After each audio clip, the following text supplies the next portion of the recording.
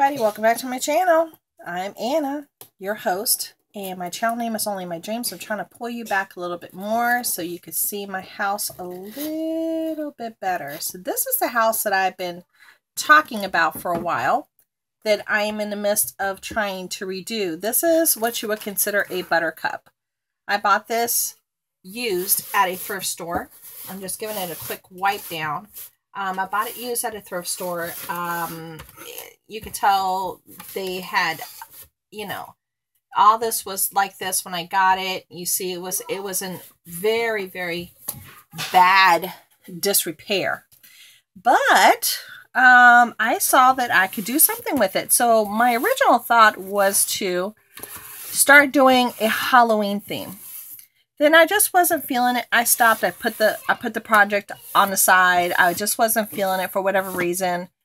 My whole Halloween theme house, I just didn't want to do it anymore. So now I have a whole new theme that I want to do. So I'm in the midst of stripping the walls. Now I'm going to show you what my dilemma is. As you can tell, I had painted the basic stuff pretty dark. And this was going to be a wall of like mirrors, so that's why that's on there. But I don't know if I'll just put something over it, so I'm not even going to mess with that because it's nice and flat. But I'm going to show you what my dilemma is right now. Okay, you got a pretty good view of it now.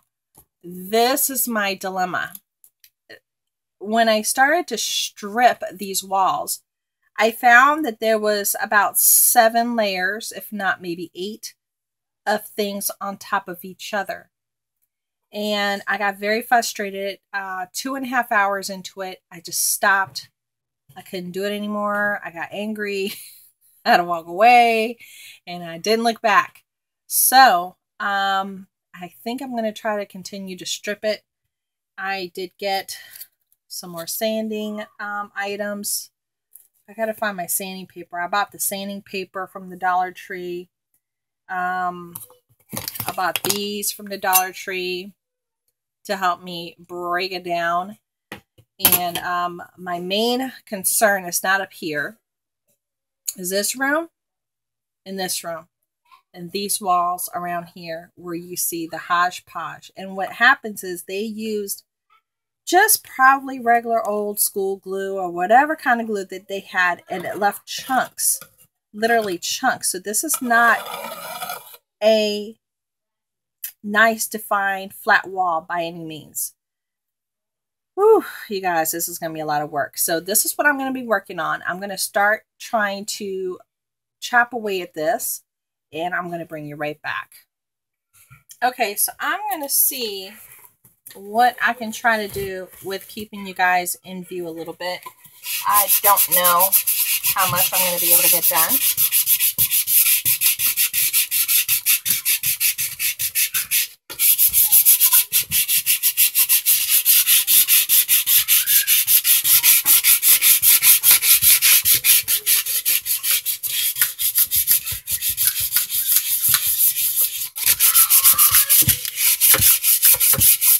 You will hear my children playing and calling for me. Hold on. Okay. And Daddy's supposed to be over there watching them. But Daddy is on his phone watching car racing videos. And, of course, they call Mommy when they get upset. My daughter went to the Kennedy Center to go see Cats with Grandma and the only other 2 granddaughters. So,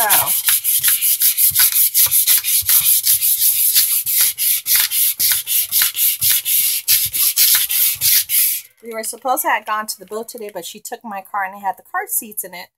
So we're kind of all stuck here. I mean, my husband literally could go, but he decided to stay home and rest.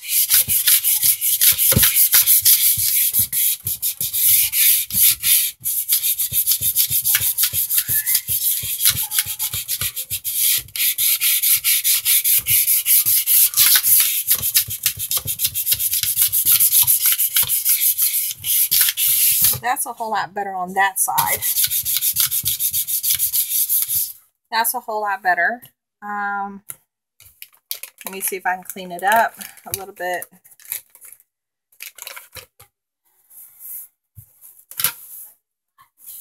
Let me see. Now, normally what I do is I'll leave some face wipes on the parts that I want to start peeling to get it a little moist. And that's what I'm going to have to do for this back part, especially this very intricate space for the back part.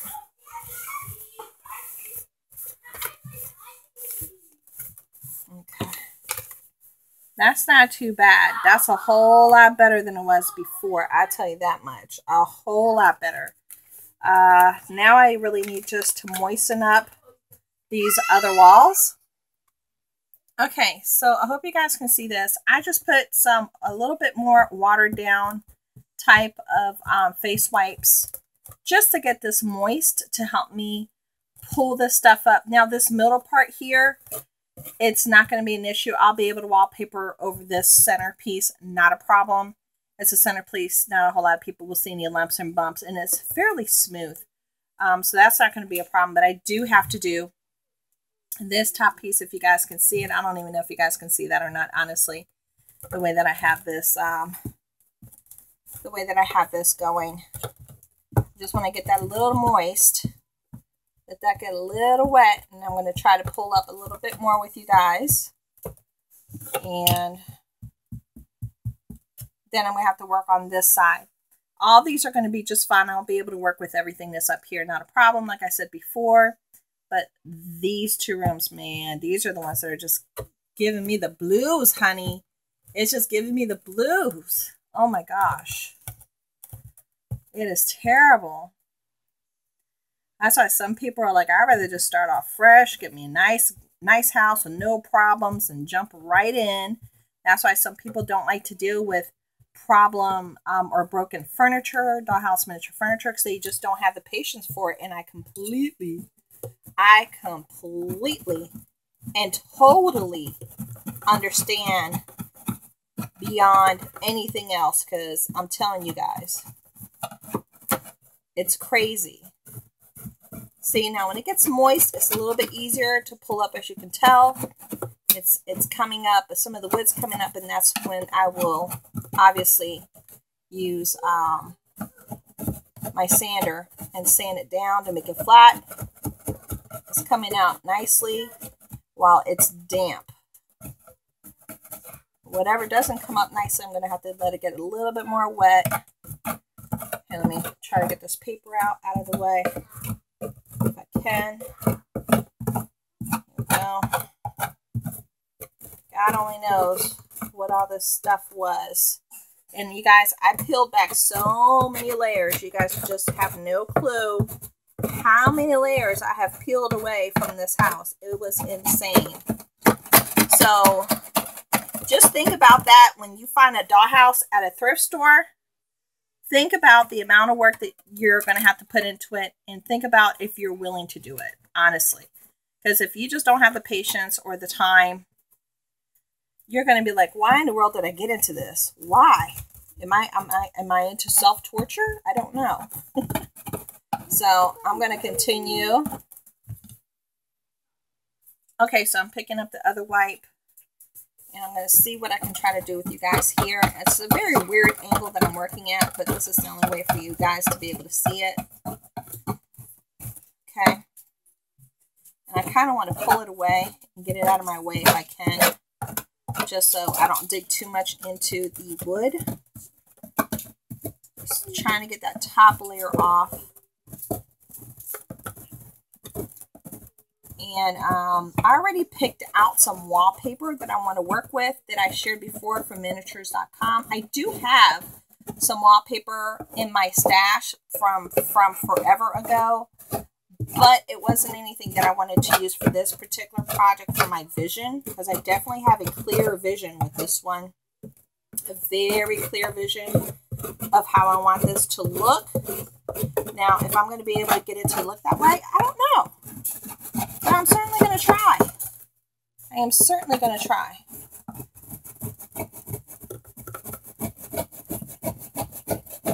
But I'm looking forward to trying to do the roof with that really cool roofing that I shared with you guys before that I got from the thrift store. That roofing material that I was going to use. Oh, this stuff is so sticky. Ooh, that's sticky. Like, it's even getting stuck on my fingers. Look at this. That's really sticky. I think I'm going to have to make it a little bit more moist, possibly. I'm going to try to work with it a little bit more. But it's coming along now that I've got the major layers off, right? I'm like down to the last layers. And feels good getting it done. And my arms are definitely getting a workout. As you can tell. They're definitely getting a workout. Here we go. I'm not too sure if I'm going to be adding crown molding and all that stuff. It's really going to depend on what I want to do, what I want to end up doing with it. Let's see if I can pan you down a little bit more. There we go. Yeah, I think I definitely need to get this one a little bit more moist. Let me get these wet one more time. I got some water here. I just try to get my wipey good and wet. And I'll put it right back in there. These are just the face wipes from the Dollar Tree. Then, of course, before I do anything else, I make sure that the house sits for a day or two, dries up very nicely. Everything's going to be kosher. You want to make sure that whatever you're working on, it's the way it needs to be as far as being dry, not wet, not warped, or anything like that.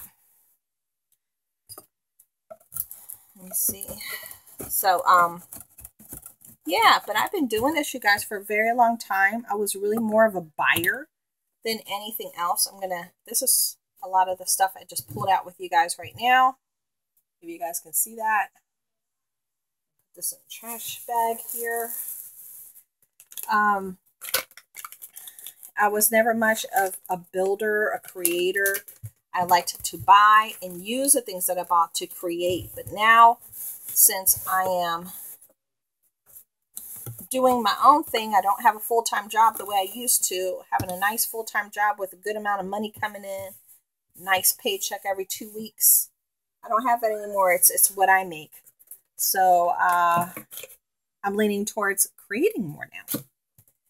Okay, so this has gotten pretty moist. Let me pull it out.